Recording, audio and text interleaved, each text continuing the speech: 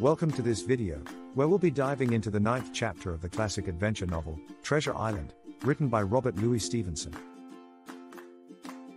In this chapter, titled Powder and Arms, we'll see how the tension between the pirates on the island and the crew of the Hispaniola finally comes to a head. The chapter begins with Jim Hawkins overhearing a conversation between Long John Silver and the other pirates. They are discussing their plans to attack the crew of the Hispaniola and take control of the ship.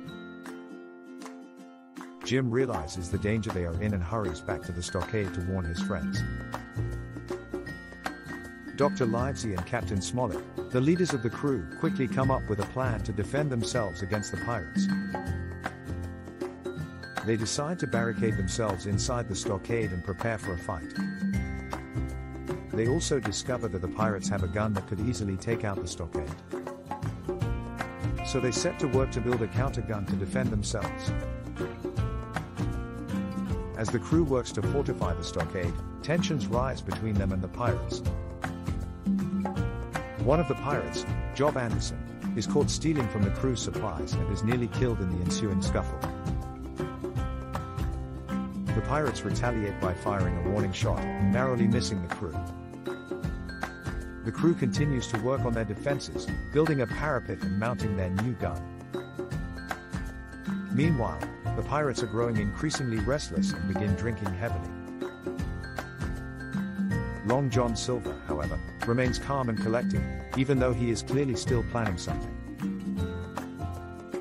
As the night wears on, the pirates launch their attack, firing their gun at the stockade.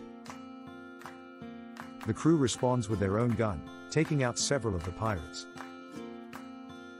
A fierce battle ensues, with the crew holding their ground and ultimately defeating the pirates. And with that, we come to the end of Chapter 9 of Treasure Island. This chapter is a pivotal moment in the novel, as it shows the crew of the Hispaniola taking a stand against the pirates and successfully defending themselves. It also sets the stage for the final showdown between Long John Silver and Jim Hawkins. Thank you for watching, and stay tuned for more summaries of this classic adventure novel.